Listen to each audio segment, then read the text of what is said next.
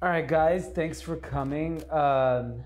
So we've had this space for the last 3 months. It's like our run club meetup spot. We meet here every Saturday, and I've got to meet an amazing amount of people because of our run club, because of my podcast. I kind of went into all this stuff. I knew a lot of people, and I had this amazing network. But I think I had my network in my little bubble life that I live in West Hollywood, where I was like, I know everyone. And then I started doing all this content. I started doing Run Club and traveling the country, running with literally random people. And my network just exploded of more interesting people from all walks of life, doing the most amazing and interesting things. And because of that, I've been fortunate enough.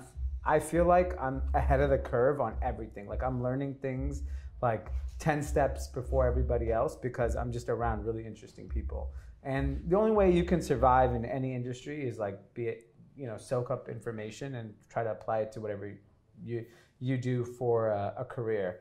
And so what I wanted to do in things like this is just like highlight interesting people that I've met along the way, kind of learn about their business, and then really just open it up to all of us to just have a discussion about literally anything, kind of everyone introduce themselves, what they do, and kind of go from there. But it's super casual. After we do this like kind of 10, 15 minute kind of Q&A, it's like open for everyone. And if you don't want the cameras on, you can just say turn off the camera and speak freely. I obviously, if you know me, I say everything with the camera on. At this point, I'm an open book. But today we have Ryan Tierney, who I got to meet through the Run Club. I think, did Taylor bring him one night after being hungover? Still every Saturday he's hungover. He's every Saturday. He's religiously hungover. He shows up though. And I've got to know Ryan pretty well. And he's fascinating because he started a business. His first business was, I think you acquired meme pages. Yeah. And made money doing this. Mm-hmm. And then he acquired a company that then had a account called Paradise on Instagram. And he's actually made a lot of money doing this. And that to me just sounds insane. Like, have an Instagram account that generates money. That's not like, it's not like he's selling a brand or a product or anything. He's just figured out how to monetize an Instagram account. How did you, first of all, tell me about the memes, because I'm a meme guy. So when I graduated from college, so I went to Boulder, Colorado. When I graduated from college. Which is when? In 2016. Oh, wow, you're young. So in the summer of 2016, we started working with a lot of female-focused meme pages. So we would go to an advertiser like AOL or Yahoo and say, hey, we have this, huge network of accounts reaching anywhere from, 10 to 30 million people per week. You guys should run advertisements with us through branded content, and really just realize that we needed to buy all of these meme pages. So, give me an example of an account that maybe... One account was called Cute Saying, and another account was called Girlsology. Okay, and what would they post on these accounts? So these accounts were just relatable memes to young females' everyday life. So our following, majority followers on all these pages were anywhere from 16 to 21. So super, super young, but huge audience, obviously a lot of purchasing power in that audience. And these big advertisers like AOL, Yahoo, Bustle Media, they're spending millions and millions of dollars on TV ads and all these other forms of advertising, and we could really just turn around massive marketing campaigns in a couple days because we curate a funny photo of a girl or a dog and put some catchy. But did it work? If we're selling impressions and comparable to what these brands are going to pay on TV, the bang for their buck is. So that's how you were getting customers. You were saying you're reaching 1 million people on advertising on Growing Pain reruns. Yeah. This is a better model. Yeah. And they felt that it was worth their time. For sure. And we even had brands that would pay us monthly retainers just to make content, like wearing their clothing. So like the meme would be basically the exact same meme that we found on another page, and then we'd put someone in a Santa Cruz sweatshirt hoodie, and they're just paying for those eyeballs and brand awareness. Same reason that, like back in the day, Jimmy John's would pay these Vine influencers like $200K to make 3 vines behind the shop at Jimmy John's. Really? Yeah. And so they felt that was a viable way to market their brands and products. So then you do the meme page, you then exit that. Is that what happens? You sell that business, or what happens? Yeah, well, before we exit the meme thing, I was in one of the memes. I was actually one of the people in the meme, and this meme went viral, and it was me standing next to one of my friends that was a girl at the time, and the next meme was her holding a dog, and it said, "He cheated on me, so I pup graded," and this meme went viral across the internet, was on all these repost accounts all over these. So you were like the most hated guy. Was the most hated guy on the internet. And if you looked in the comments, it said like, "Don't worry, girl, he ugly anyways." And was that a branded content moment for a brand, or? Yeah, it was. What was it like? It was actually for Santa Cruz skateboards. Okay. And so many other pages and so many other websites picked it up, and it went so viral that in the report that we gave back to them, we said, "Hey, look, you paid us, whatever, $5,000 Yeah. for." So I was going to ask you, how much did they pay you? They paid $5,000 for that? They paid us like $5,000 or something, and they probably got 10, 20 million free impressions across the internet just because everybody wanted to roast me. Wow. So you're just a big cheat. Yeah. And then how did you end up with Paradise? So the way I've looked at a lot of these audiences since then is a lot of them are undervalued by their owner. And, this guy had a small travel business. He had worked with a couple hospitality groups, so it really didn't go all in on it. And Paradise, at the time, is his main asset that had about 2.3 million followers.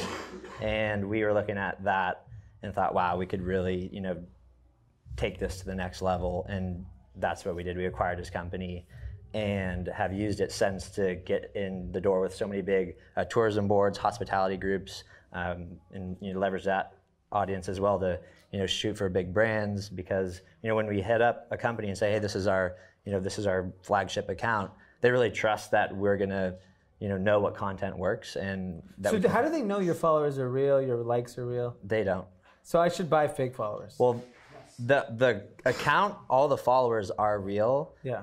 We didn't go and buy like bot followers. Yeah. But I mean, they would have no. But like the tourism board of Turks and Caicos or whatever that does a content deal with you has no idea if you have real followers, real likes, and they don't care. They just see 2.3 million. They're like, yeah. But now the Paradise audience gets us really in the door, but where we make most of our money is actually production, because whether those followers are real or fake, we pitch that we're going to create the best content for them. So they're getting 60-second videos, short form videos, great photo assets, and they can use that across any of their media outlets. Got it. So we've shot something for a brand like WeWork and seen it repurposed like as another commercial or something. So they get all this really valuable content. And it's not just the audience they're tapping into, but it is a nice 1-2 punch, because we come in with millions of followers. We're going to get so many views, lots of engagements across our audience, and then they get a ton of content as well. So I mean, I know that you go on these like pretty lavish like hotel trips at like beach locations, because that's what your account's. And is the hotel thinking like, okay, we're going to bring this account here, we're going to give all him and his idiot friends, aka Taylor, free rooms, alcohol, whatever, and their view is that is going to drive business? Yeah, I mean, even if, let's just say it's a hotel, and there's 10 open rooms, and they're not going to sell those rooms anyways, for us to stay there for, say if it's like a trade or something, we just want to cruise by for the night, that's such an easy trade for them. We post on the page, and the fact that they might book 10 rooms from that one post that reached millions of people seems like a pretty good deal. And then obviously when we're working with bigger tourism teams or like the corporate level of these hospitality groups, that is a pretty big budget campaign. that they're going to get the content and then, you know, posts across our network. And sometimes, you know, the content creators that we bring also have pretty big followings themselves. And so do you think, what's the expectation of the people spending money with you guys?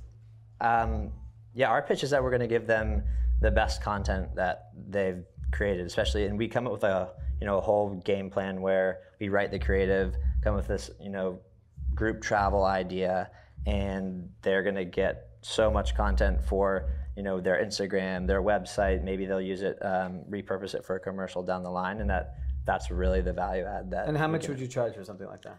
It definitely depends on their brand. I know the price. The place that you guys went to in Tulum.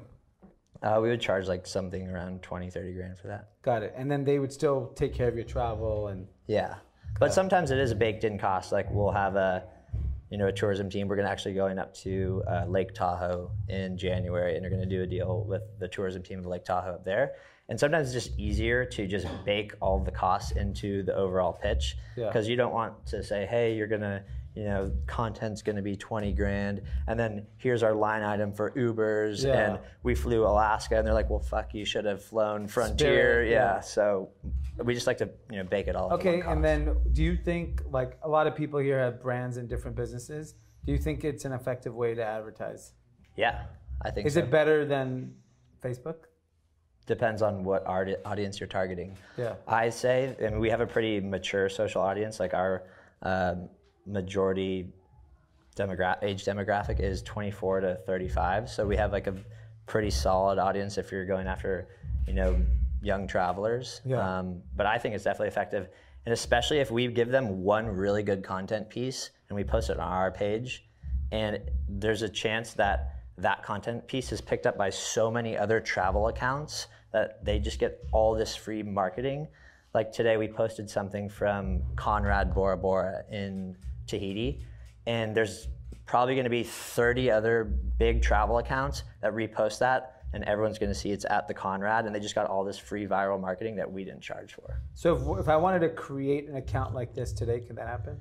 It would be tough, just because pages don't really grow like they used to. And, you know, in 2016, you could pay for shout outs, and there's so many easier ways to grow your following. Now it's just, I think, more costly, and it's definitely just tougher in the algorithm. So yeah, with that being said, on the algorithm, like, how do you manage, like, what's your business look like in 2 years? Like, how do you stay relevant? Yeah, I think that's why we've positioned ourselves so well in production, right? So if Instagram took a dive today, we have so many awesome content pieces that we've created for so many cool brands that I think we'd be fine. But obviously I want Instagram to do well because we're leveraged on the platform, and we have this, you know, awesome 2.5 million follower page that gets us in the door, and that, you know, a lot of other production companies don't have. How come you didn't like build a YouTube following? Or Facebook or whatever? We just decided that Instagram was where it was at, especially in travel during that time period, and wanted to focus solely on that. And just, I feel like it's even tougher to grow some of those YouTube followings as well. And we already had achieved such scale that might as well just, you know, win in this niche. Okay, here's the big question. What about TikTok? We don't have a TikTok page as of today. If I could buy TikTok pages, should I be buying them? You should. Yeah, I mean, like if I can buy like a hot TikTok account that has 3 million followers. If you have the brands or know how to monetize it, whether you're going to sell, you know, 5-4 packages through it or Young and Reckless clothes, and if you think you can get the page for 10 grand and in 1 month generate, you know, 10 grand sales from it, then you definitely. So 7 years ago, early Instagram, I started a mobile fashion app with a couple friends. We raised VC money, and we were struggling to figure out how to grow. And I just asked, I'm like, I wonder if we asked people if they would post to download it, they would do it. And I asked 100 people, and I think like 90 people just said, yeah, whatever, I'll post it. Yeah. No money, no nothing. Fast forward, then I started offering money, and I would offer $50, and then I went to 100.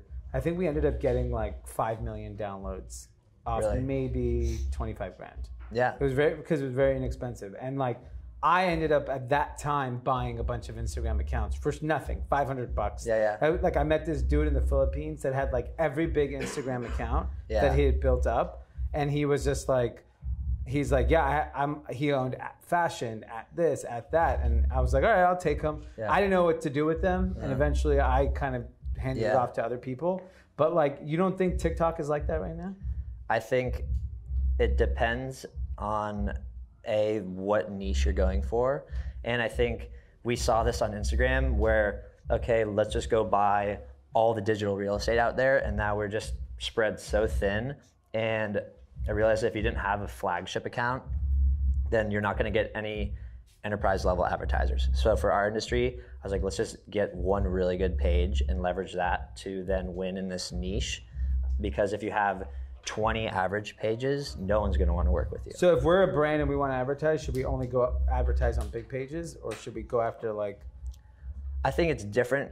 Like our industries are a little bit different. We were just trying to have a good brand to attract travel clients. But for you, I mean, if you can buy a page for $5,000 and make your money back on that page specifically in a month, then it seems like on TikTok seems like a good idea. Yeah, I think I'm going to do that. I want to buy TikTok pages. What you also should do is pay people to shout out your page. So like on Instagram, that was really big, and it still works depending on what pages you use. But like we'll still hit up, someone with a big travel account and pay him $100. This was even like a month ago. Paid him $100. Sent him one of our content pieces that we had created, and I said, just make the caption, "Are you not following @Paradise yet? Go follow Paradise for more." And we grew 10,000 followers in like 4 hours. Wow. So it actually still works. Still works. The same tricks. But you can't keep hammering the same assets because the algorithm will catch on to that and it'll ding you and it just won't work. Got it. So if we have brands or businesses on Instagram, what should we be doing? If you have brands or businesses on Instagram, what should you be doing? Like what's going to work, like that is going to resonate with people? Well, I mean, there's so many different businesses on Instagram and so many different style of brands. I think if you have a brand on Instagram, it's a good idea to position yourself on some of these up and coming platforms like TikTok, but also test new types of content, see what your audience likes, and see like how many products you can actually move through that. Is IGTV stupid? It looks stupid to me. When IGTV first came out, I thought it was like, yes, we just inherited a TV channel, right? Now we can post 60-minute content pieces. I think it's not stupid at all. I think like if there's companies like Barstool that post like the pizza review on it every single day for 2.5 minutes or 4 minutes long and people watch the entire content piece, but unless you're consistent on it, it's going to be tough to get that audience to watch it over and over. Like for us, we've really only posted a couple longer pieces in 60 seconds, so they haven't done as well. We'd actually have to be more consistent, like come out with an IGTV series, and I think if you do that, you can win IGTV. That's cool. Last question. What's the best meme account to follow? The best meme account to follow? Fat Jewish, someone like that. Okay. All right, amazing. Thank you.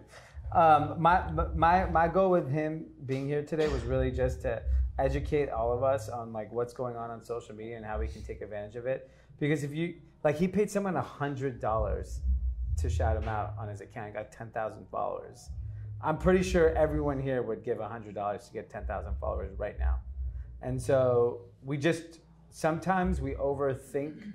Like people will like hash out this like well thought out marketing plan on how to grow their brand or grow their business, and all he did was pay someone $100.